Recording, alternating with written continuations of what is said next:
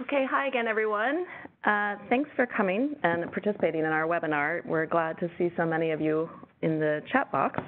So just a reminder before we get started, if everyone can mute themselves and keep their video feeds off, that would really help with our audio quality here so that everybody can hear. So we'll go ahead and get started. Welcome to the webinar. It's called Integrating Family Planning with Primary Healthcare Approaches and Lessons. And again, my name is Rebecca Husband. I'm a Family Planning Technical Advisor with Population Services International, or PSI. PSI is really proud to co-host this webinar with Results for Development, and it's my pleasure to moderate this discussion with our four distinguished speakers. And they are Michael Chaikin from Results for Development, Jane Rowan from Marie Stopes International, Dr. Pura Angela Wee-Ko from ThinkWell, and Sylvia Wamuhu from Population Services Kenya. So this discussion about integrating family planning and other vertical programs comes amidst growing global movements for universal health coverage and primary health care. In that context, R4D and PSI have sought to better understand what integration means in practice, under what conditions it leads to better health outcomes, and how countries might approach integration-related decision-making. In a moment, Michael's going to start us off with a taste of what we found, after which the other speakers will share insights from their three countries' ongoing efforts to more fully integrate family planning into primary health care. So just a few housekeeping things first. Throughout the discussion, we invite you to share your questions and comments via the chat function in WebEx, shown on the slide here. And you can also use chat to share with us any technology issues you may be having. So we'll get back to you on that. We ask all audience members to mute your microphones and keep your video feeds off again, just so that we can make sure the audio quality is pretty good for everyone involved.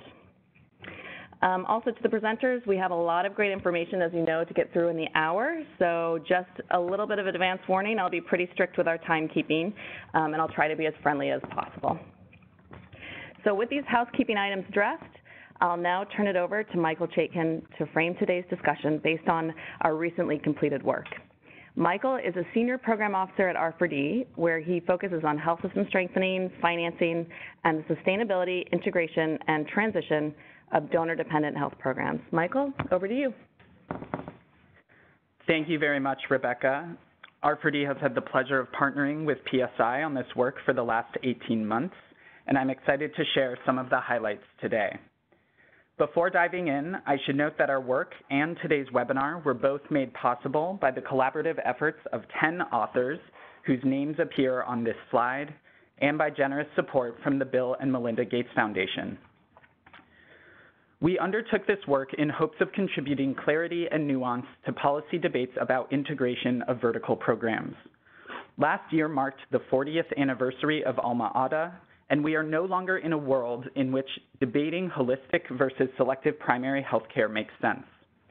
Instead, most low and middle income countries have a mix of health programs, some fully embedded in the mainstream health system, others highly vertical, and many somewhere in between.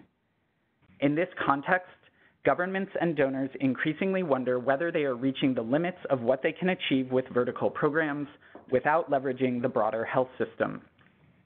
Additionally, with the universal health coverage movement gaining momentum and the future of donor funding uncertain, each vertical community is grappling with how to approach the UHC discourse. So the question isn't whether family planning in principle belongs in primary health care, but rather what should countries do with existing vertical programs for family planning and other health needs as they seek to strengthen primary health care. This work can often feel conceptual, but it is fundamentally about people. We can imagine a young woman with a range of health needs who, ideally, would have access to a system that delivered quality primary health care. Whether she gets those services depends on her in part, and also on a lot of other actors. We might also think about the people charged with stewarding the health system. On the right, you can see arguably the three most important health officials in Ghana. Clockwise from the top, they are the Minister of Health, the Director General of the Ghana Health Service, and the acting CEO of the National Health Insurance Authority. Just as the woman will make choices about when and where to seek health services for herself and her family, officials like these will need to make a range of choices that affect the availability, quality, and cost of the services she needs. From their perspective, integration might seem like a great idea. Many claim that integration can bolster access to services and improve their quality and efficiency. In theory, these effects should produce better health outcomes. But there may be good reasons for caution. After all, it's not as if vertical programs exist for no reason, and those who care deeply about family planning or other health needs may worry that integration will dilute attention to their priorities, inhibit scale-up, force reliance on weak health systems, divert resources from certain providers or populations, or reduce accountability. These concerns are especially acute in the context of donor transition. To make sense of these competing claims, we reviewed about 100 integration studies plus systematic reviews covering more than 200 additional sources dating back to the 1970s. We also interviewed health and family planning stakeholders in Ghana and Malawi. We learned quite a lot. For instance, when stakeholders talk about integration, most focus on either how a patient accesses services or how providers organize themselves to deliver services, or both. The quote you see from a Malawian interviewee is one example. This orientation is also reflected in the literature, with most evaluations of integration focused on the service delivery environment. This is unfortunate given that strengths and weaknesses in other health system functions tend to determine whether integration yields better outcomes or boosts efficiency. Failed integration efforts often neglected critical links between service delivery and other health system functions, like governance and financing. The evidence also shows that benefits more readily accrue from the integration of natural service combinations, like those for people experiencing both HIV and TB. Integrating time-intensive services, like counseling women about a range of family planning methods, is harder without appropriate attention to workloads, incentives, and support systems. Finally, there are some examples of integration leading to worse outcomes. For example, in the early 2000s, Cambodia experienced a decline in coverage when it shifted vitamin A supplementation from a more vertical immunization days to more integrated facility-based delivery. In summary, there is a lot of promising evidence, but it's not enough to recommend wholesale integration of any vertical program in any context. Nonetheless, integration decisions are happening, so we wanted to offer some ideas for how to think about whether, when, and how to integrate vertical programs. To start, we needed a way to think holistically about integration as a process of changing the relationship between a vertical program and the rest of the health system. To characterize that relationship in detail, we used a framework developed by the Primary Healthcare Performance Initiative and shown here in simplified form. The framework acts as a logic model for PHC outputs and outcomes derived from a range of upstream determinants, the system and input sections, in combination with service delivery. In case studies on Ghana and Malawi, we show how this framework can be used for detailed descriptive analysis of a family planning program and the broader health system. It also provides a useful way to catalog the interrelated elements of integration efforts and map the enablers of and obstacles to further integration. Unpacking a vertical program in relation to the broader system reveals that integration doesn't need to be an all or nothing or all at once proposition. At any point in time, different components of a program may be more or less integrated than others, and countries can decide which components to integrate next versus those where immediate changes could be too risky. We didn't stop there, though, because decision-making requires more than analysis. We attempted to describe, in a stylized fashion, a decision-making process into which analysis can feed, one that blends consultative and analytic steps and is embedded in a country's routine health planning process. First, proponents should clarify the objectives of integration, which might include increased access, efficiency, quality, or equity. Second, decision makers should unpack the status quo to understand the current relationship between a vertical program and the broader system, and to identify areas of opportunity and risk. Third is defining integration options, many of which will entail partial integration, while retaining some components dedicated to the vertical program area. Fourth, stakeholders should assess integration options for potential costs, benefits, and feasibility, though at times these may be difficult to estimate given the complexity of health system reforms. It may be useful or necessary to look beyond cost-benefit ratios for options that secure political support and avoid risking major disruptions to essential services. Finally, once one or more options are selected, it will be essential to monitor each stage of implementation to determine its effects, to provide warning if adverse consequences begin to emerge, and to feed lessons into the next planning cycle. Unfortunately, we don't have time today to go into more detail, so I'd like to point you to a handful of products published yesterday. First is a blog summarizing our findings, and second, for those interested in even more detail, I encourage you to check out our full technical paper and Ghana and Malawi case studies, all now available on the R4D website. In a moment, we will add links to these new resources in the chat box, and we will circulate them after the event. In the meantime, I'll close with 3 things to remember. First, successful integration is about more than service delivery. It requires attention across all vertical program components and health system functions.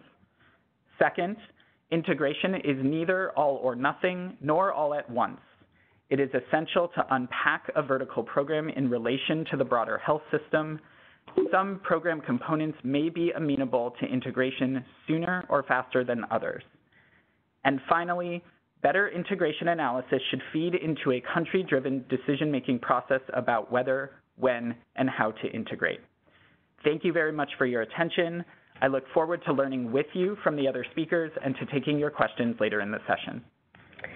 Great, thank you, Michael. Thanks very much for that initial framing. And again, we're going to look forward to hearing more from you during the Q&A session later on. So from PSI's perspective, just to say that we were also very glad to be part of this work and working with R4D and others. It's very timely to the new strategic direction that we're going and looking at how we can deliver the services that beneficiaries need, where, when, and how they want them. So I very much hope that the participants will check out those reports in the blog, and the links again have been added to the chat box, so you should be able to access them. A friendly reminder to please use that chat box for any comments and questions as we continue. So next, I'd like to bring our other panelists into this discussion, and I'll introduce each of them before they make their first contribution. So first, we'll talk with Jane Rowan of MSI. Jane Rowan is Deputy Director of Health Markets at Marie Stopes International, or MSI, where she provides direction on linking service delivery with insurance and contracting. For 5 years, she has supported the African Health Markets for Equity program, or AME. Jane previously worked as technical advisor at PSI in both Myanmar and Lao PDR, and she has 20 years of experience managing private provider networks in low and middle income countries. Jane, so AME is supporting Ghana's National Health Insurance Authority to implement, at long last, coverage for family planning. So a couple of questions. Why has it taken so long to implement this policy, and what provides the impetus now to overcome those obstacles? And as implementation began, to what extent was family planning already integrated into PHC, and which components of family planning stood partially or fully apart? Over to you. Great. Thank you very much, Rebecca. Can you go to the next slide, please? Lovely. Thank you. So as you will see in this timeline, the National Health Insurance Scheme was established in 2003. At that time, family planning was excluded, and one of the main reasons was that when it was established, it was a civil service package, and it was mainly for inpatient care.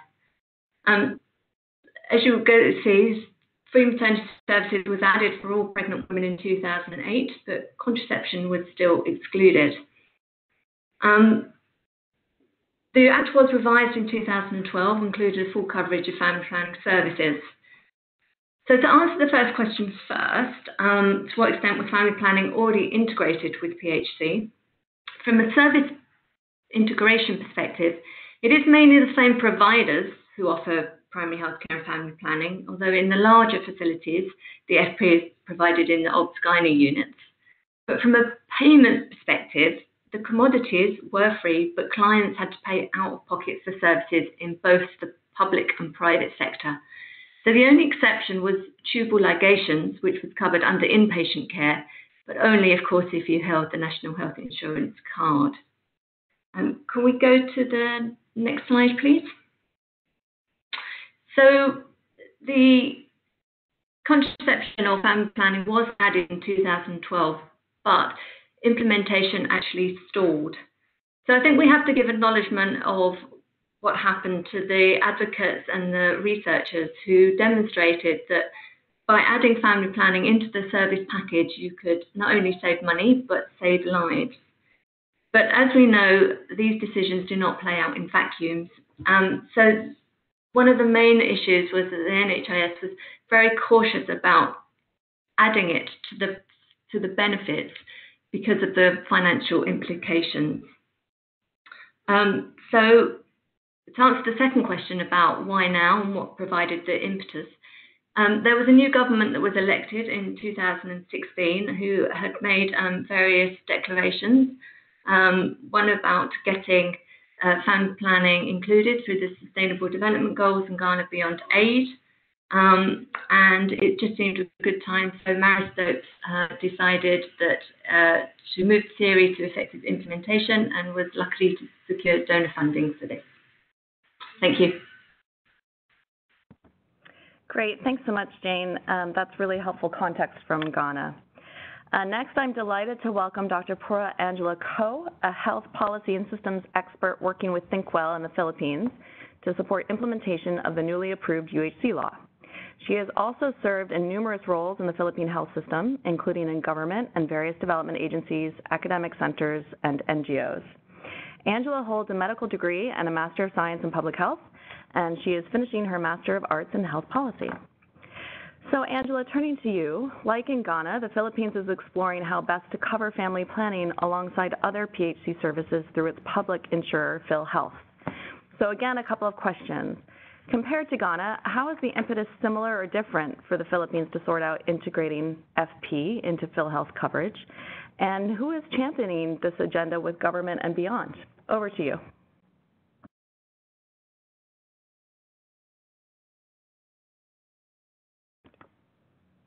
Hi, Angela. Are you having issues?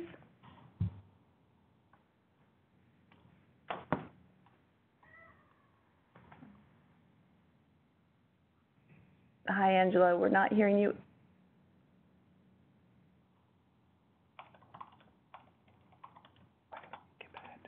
Okay, Angela, we're going to go ahead and skip ahead while you're able to work on the audio. So just let us know when you think you've solved that. So we'll move on to Sylvia Wamuhu, who's the Director of Franchise and Partnership at Population Services Kenya.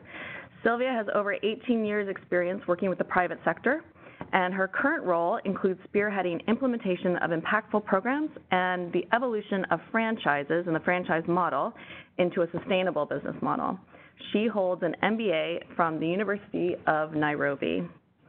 So Sylvia, we're turning to you now while we wait for Angela's audio to be fixed.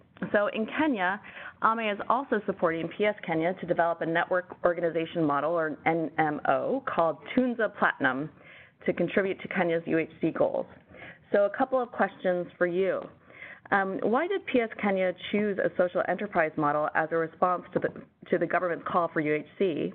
And can you tell us a little bit about how the NMO works and how it brings together the socially franchised providers to deliver PHC services in a more integrated way? Thanks, and over to you. Okay, thank you, Rebecca. I hope you can hear me. Yep, loud and clear. Okay, I'll start by highlighting the UHC vision in Kenya, and it is by 2021, all Kenyans will have access to essential services without the risk of financial hardship.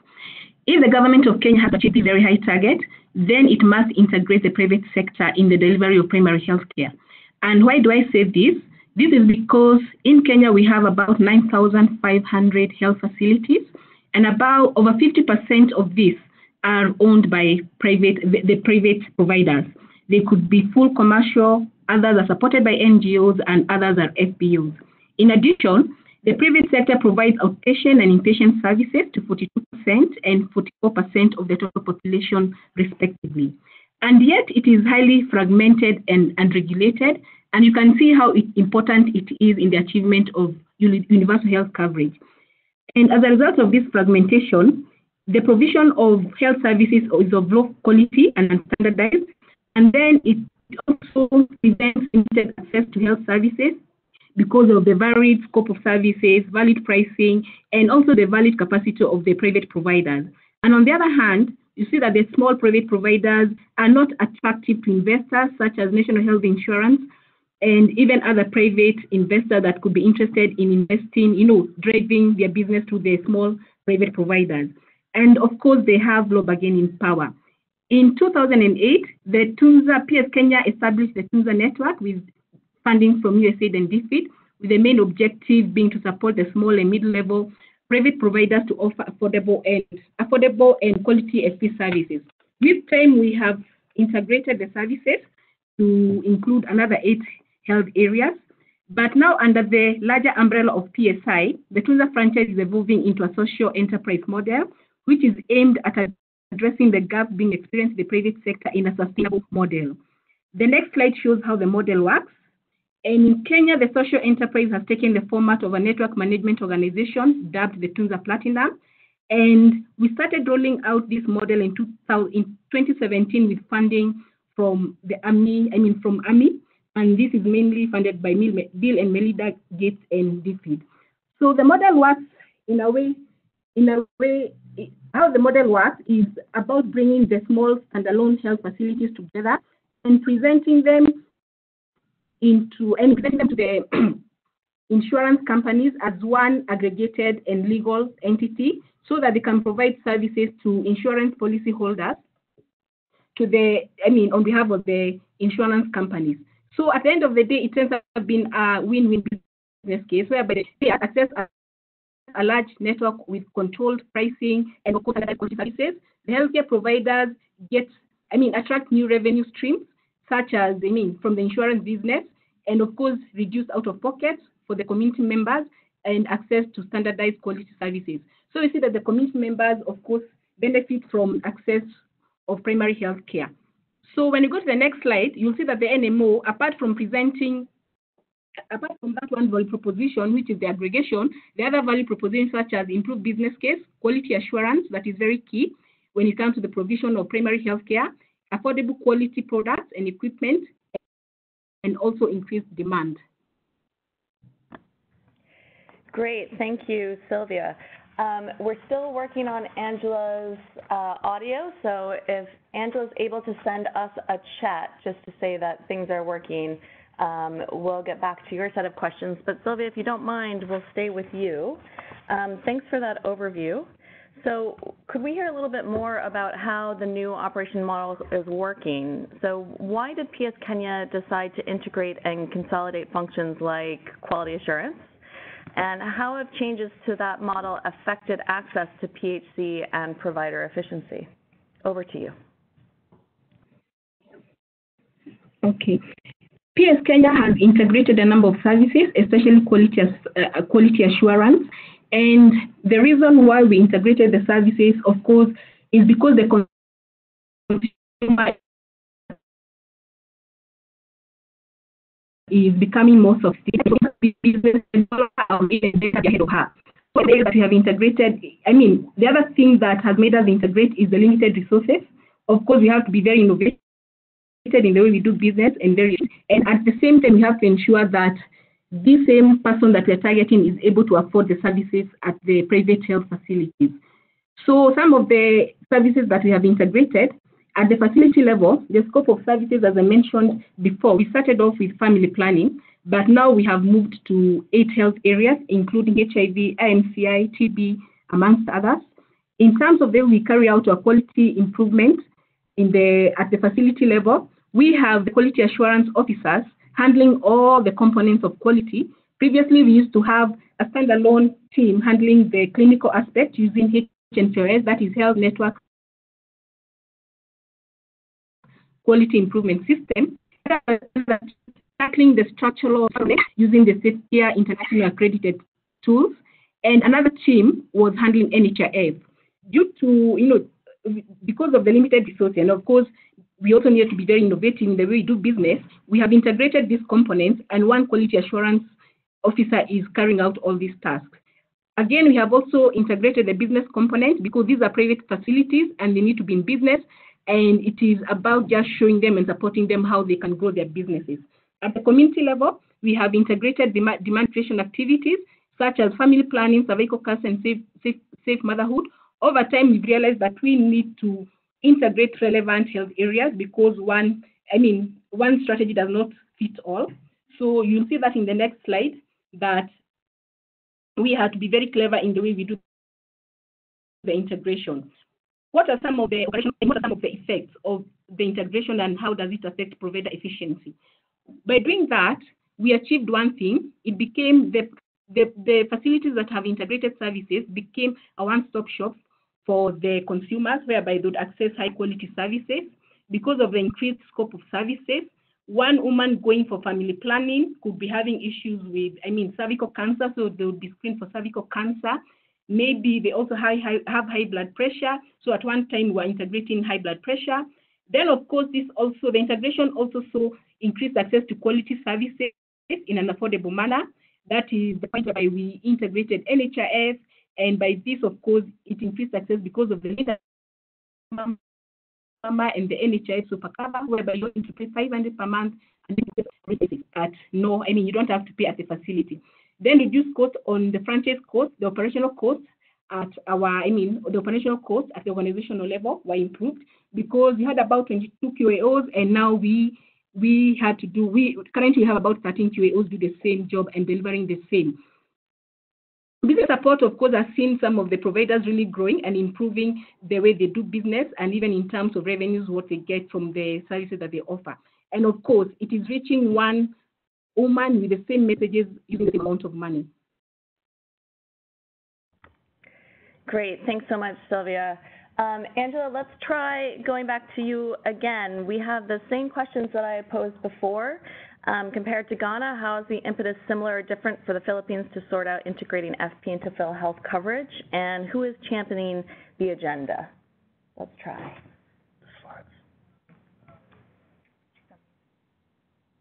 You're unmuted, Angela. Looks like we're still having some problems.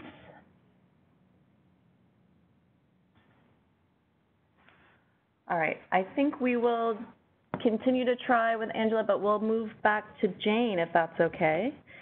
Jane, in the past, Ghana's NHIA has confronted gaps between what it wants to purchase and what providers can actually deliver.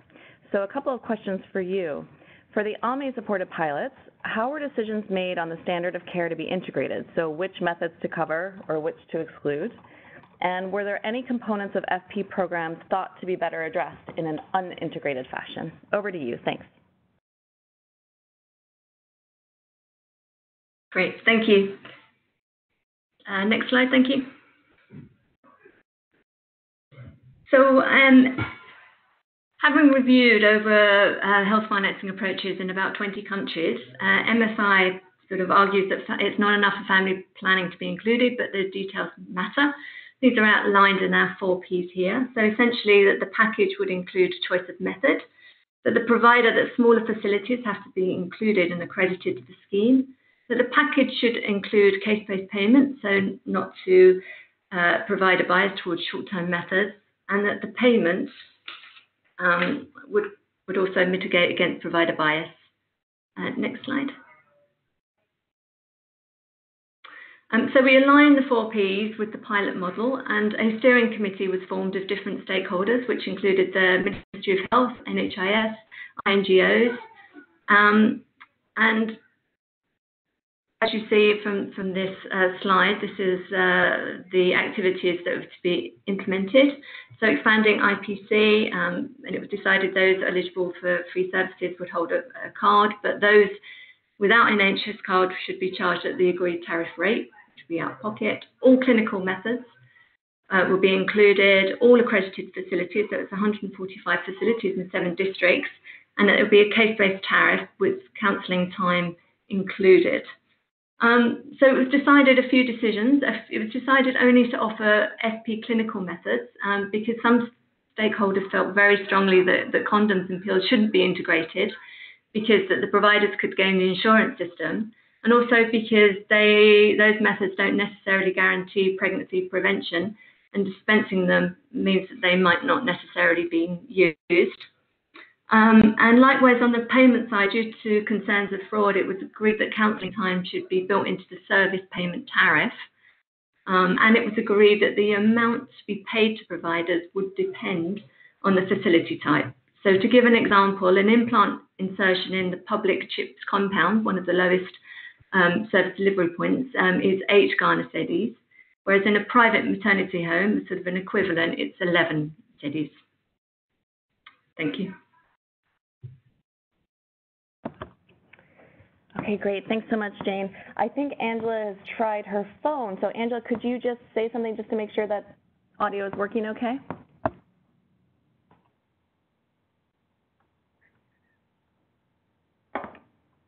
Angela, we can't hear you.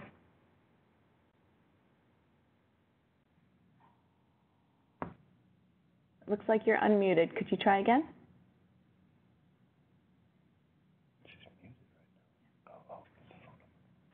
Okay. Angela, sorry. We'll keep trying. We're doing our best, but we'll move on again with Jane if that's all right. We'll try to get to you by the end of the session. Thanks so much for your persistence. Jane, so if you don't mind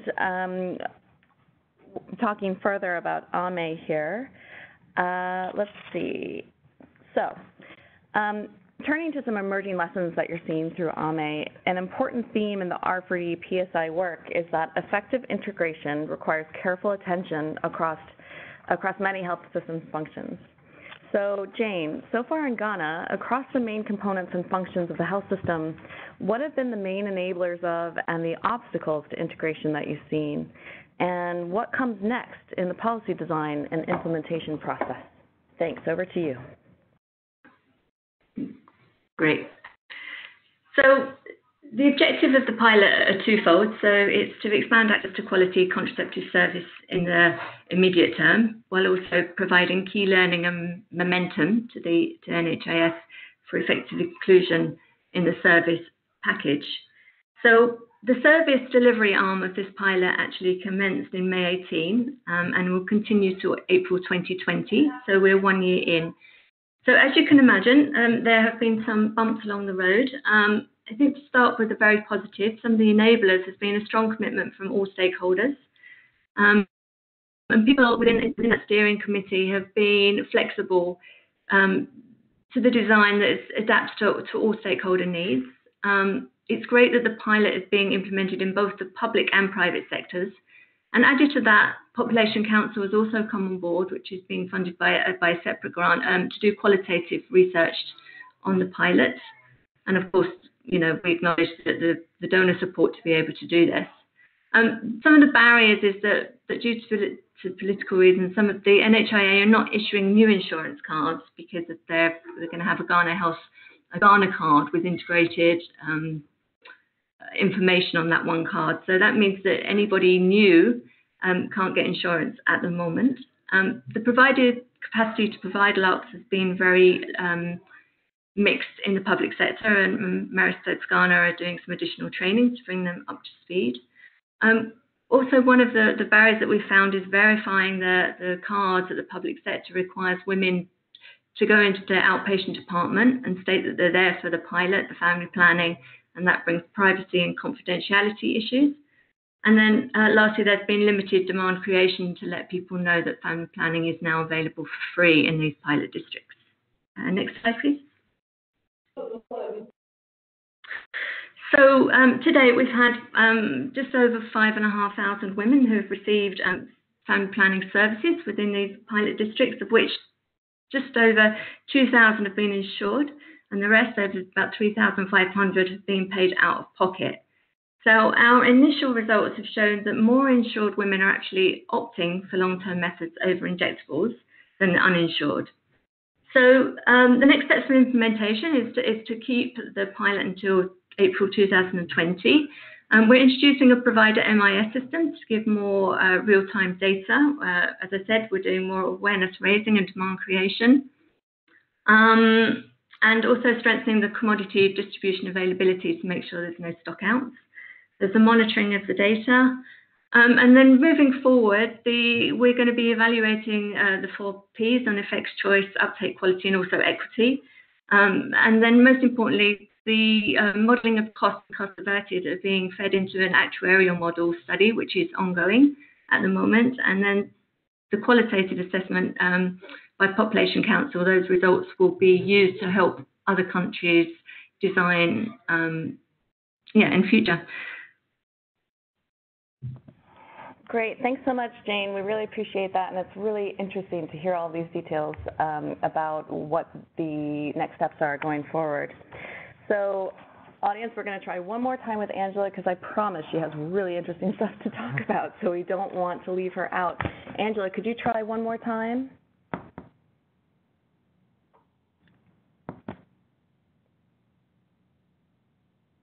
Angela, we're not hearing you.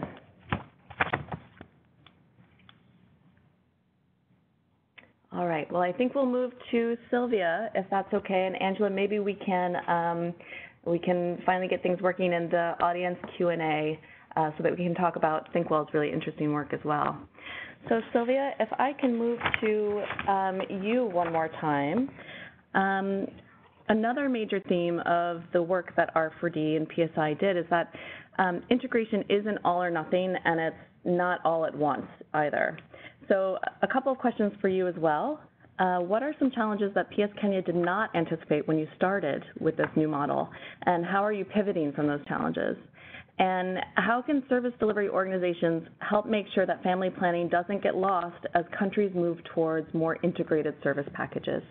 Thanks, Sylvia. Over to you. Thanks, Rebecca.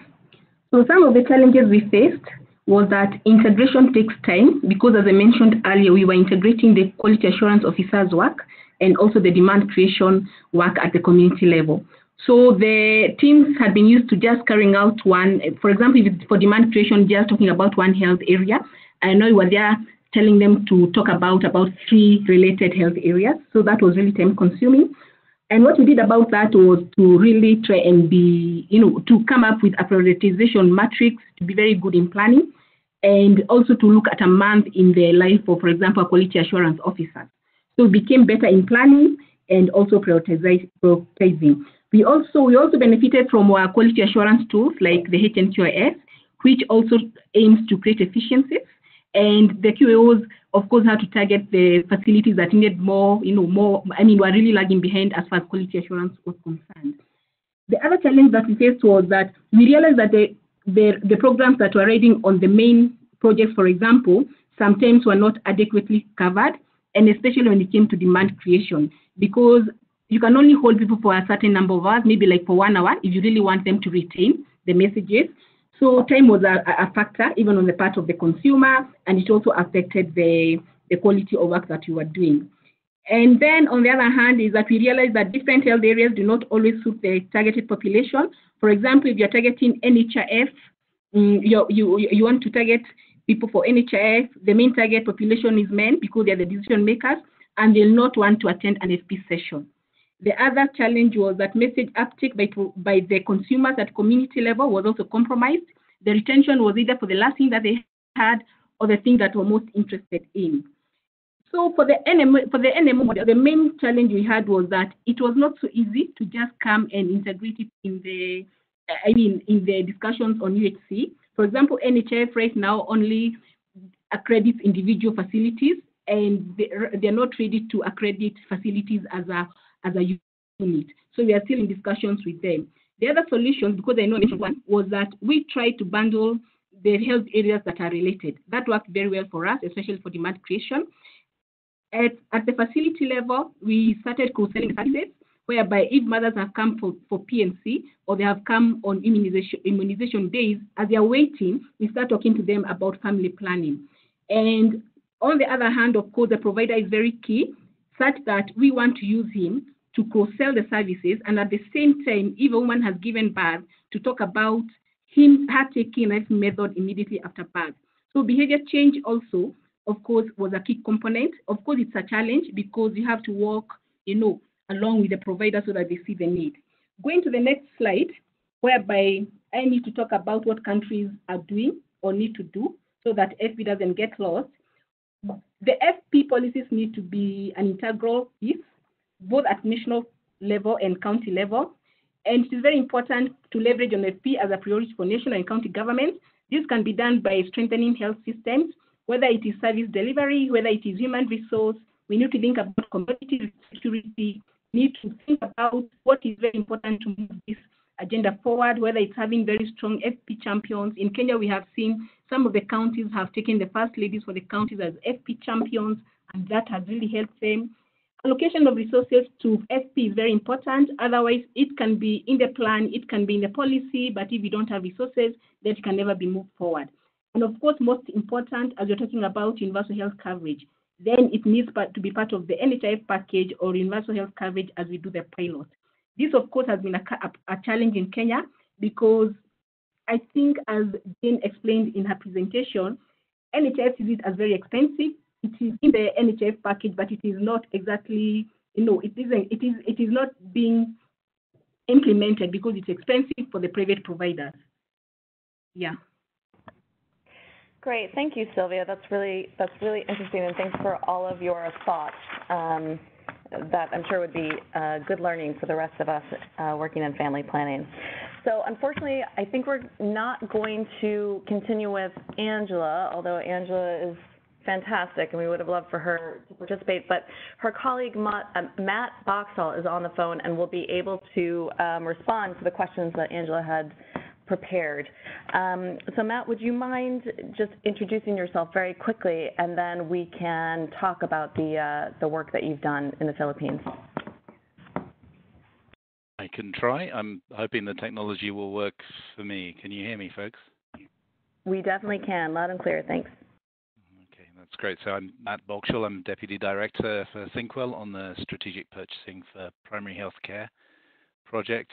Philippines is one of our key countries, and Angela is one of our leading thinkers there, doing amazing work. And I'm so sorry, Angela, that you couldn't get the technology to work for you today. I will try to do some justice. You really are much better, everybody hearing from Angela and the team in the Philippines, but I'll give it a go. Thanks, Matt. And just to let you know, we only have about 5 minutes, so I'm really throwing down the gauntlet for you here. Sorry. Okay. Do you want to shoot the questions, or do you want me to just go? You can just go. If I just talk through. Okay, so sure. A little bit of context in the Philippines. It's a relatively low MCPR country. PhilHealth, the national insurer, has high coverage compared with a lot of the countries we're discussing, Kenya and Ghana.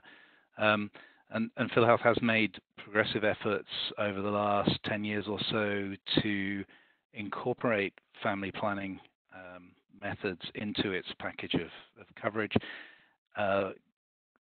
Up until 2015, when implants, contraceptive implants, were added. Implants and IUDs, long-acting reversibles, both get very high, generous reimbursement rates at around the $50 a unit level from PhilHealth.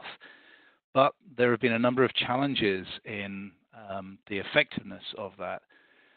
There was a temporary restraining order issued against the government through till the end of 2017, which not only prevented hormonal contraceptives being delivered through the program and reimbursed by PhilHealth, but also sent very mixed messages to providers. There are also quite high barriers to entry for a lot of Philippine private midwives to joining PhilHealth. That has been a constraint. And these factors, along perhaps with some conservatism some social conservatism around family planning issues has led to really a very low, disappointing uptake of family planning under PhilHealth. The total claims for family planning is around 10,000 claims per year at the moment, with a very large population and a very large unmet need for family planning. So PhilHealth has not yet been successful in making that family planning offer a reality for many Filipino women. Moving on to the private sector questions, there is a history in the Philippines, I believe, of a sort of changing demand for family planning. I think certainly some of the work that WHO has been doing over the last few years has suggested that the barriers to increasing MCPR in the Philippines are largely now on the supply side. So a relatively conservative, religiously conservative society 20, 30 years ago, where many people did not desire to use modern contraception, has now largely changed. Actually, rates of acceptance of contraception in the population are relatively high, but accessing those services seem to remain a challenge. Private providers are, as you can see, play an important role in the Philippine health sector, and actually in terms of pure numbers, PhilHealth accredits more private providers than government providers in terms of facilities. But the opportunity, perhaps, that we're talking about in terms of improving access is perhaps concentrated in those private providers because of this issue of missed opportunities. The work that WHO, this is a slide from Howard Sobel at WHO, presented last year. He looked at when clients visit facilities for reproductive health needs, whether they are offered family planning counseling. And you can see that in the vast majority of cases, even at reproductive health clinics, there is no FP counseling offered. So the perspective that we have taken in the Philippines is that provider behavior, and specifically that behavior of offering counseling to women who are going to a clinic, going to a facility with reproductive health questions, is a critical factor, and that PhilHealth, which accredits many providers, can play a key role in influencing that behavior. We feel that influence, that signaling from PhilHealth, could be more effective in the private sector, where there's a direct correlation between the PhilHealth payment, or the PhilHealth payment would flow directly to that provider. So that leverage may be stronger in the private sector, and that, combined with the good geographical coverage of private providers, presents an opportunity.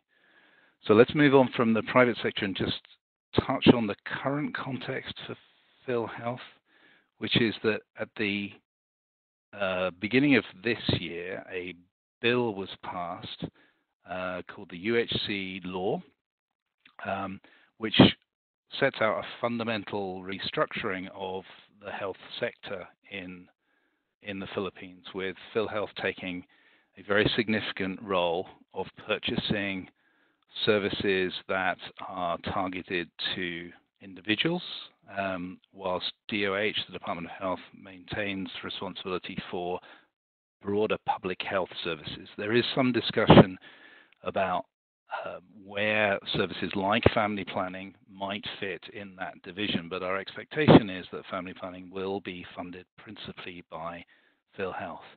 The work that Angela and her colleagues, Mary Faye and Angelo, are doing at the moment is to support the Philippine government as it works out the implementing rules and regulations of that law.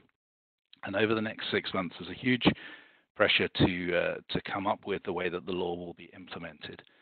Within that, the primary care benefits package is an area that Angela is particularly focusing on, and the question of where family planning and maternal health services, in addition, will fit within that primary care benefit package, how they will be reimbursed. And we're trying to inform that with an understanding of what are the current barriers to behavior change for private primary care providers. So how do we contract those providers into service delivery networks, which will be the prime focus of contracting for PhilHealth, and how do we ensure that within those networks, the signals, the behavioral signals that PhilHealth is trying to send to providers are effectively received to encourage those providers to offer high quality family planning services. And let me pause there. I hope with great apologies to Angela, I'm sorry. Well, Matt, you are a true professional to be able to pick up, and that's credit to you and Angela that you're able to work so seamlessly together. So thank you for that overview of your work in the Philippines. We're going to go ahead and transition to the audience Q&A part of this discussion, and we look forward to questions. We've received a few, but if you have any burning questions in the last few minutes of our webinar, please do submit those through the WebEx chat function, and we will try to look at them within the time that we have left. So we do have one that was sent in earlier, and it's specifically for Michael, so I'll ask him to respond to that fairly quickly so that we can get to the other ones. You talked about the importance of understanding the status quo before making integration decisions. So besides the current extent of integration, what other features of the context matter?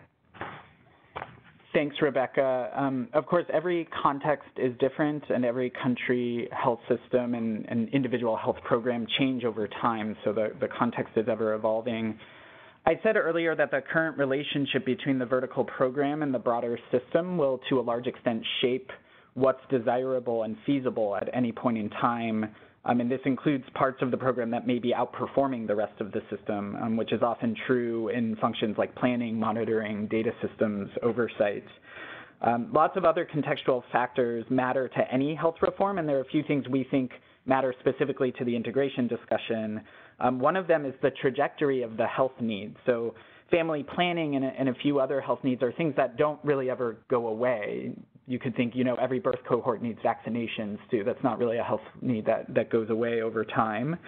But others like HIV, which has a very sort of long-term global elimination agenda, require lifetime treatment. So the need for services also doesn't go away there. But some infectious diseases may be slated for elimination and they may disappear over time.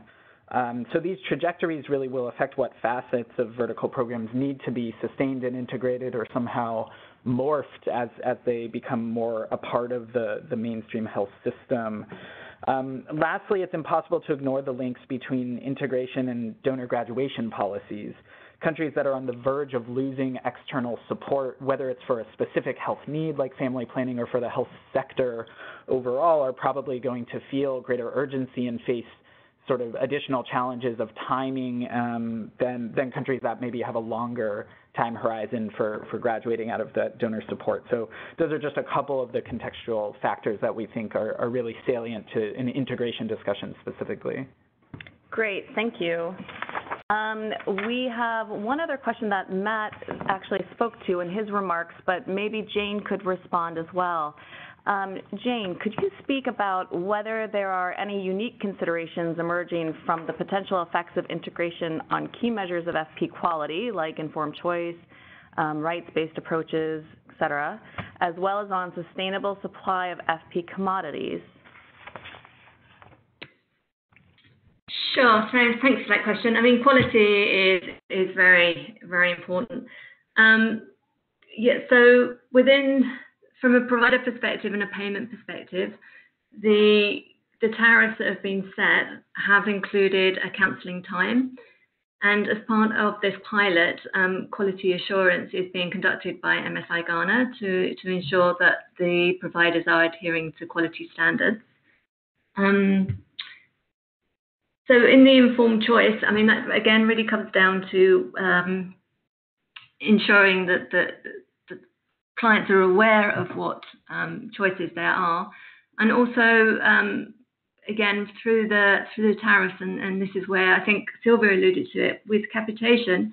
SP is included in Kenya, for example, but providers tend to have the bias towards the short-term methods because it's cheaper to provide. So it's also about empowering the client to demand what is there, and that's by knowing what is in the service package. Great, thank you so much, Jane. And we have time for one more question, and Sylvia, this one is for you. How was PS Kenya able to build the capacity of just one individual or one or two individuals to ensure quality assurance across all the thematic areas of health at these health facilities? Thanks. Okay. So when we started to integrate the programs, of course, one of the key things we did was to train them. The good thing is that for example, the quality assurance officers, all of them are clinical people, and it was very easy for them to just understand all the components. And for the demand creation team, of course, we had to take them through the training. So as I said earlier, what was actually a challenge was not so much about the capacity of the quality assurance officers to carry out all the tasks, or the demand creation team to do that, because that was within our control and to ensure that we build their capacity. The major challenge was in the operationalization of the integration, whereby we really need to plan better, to actually look, for example, at the quality component. What does it take for us to build the capacity of the provider in a certain health area? How much time do it take? And what can the quality assurance officer do in one day? What components can be integrated?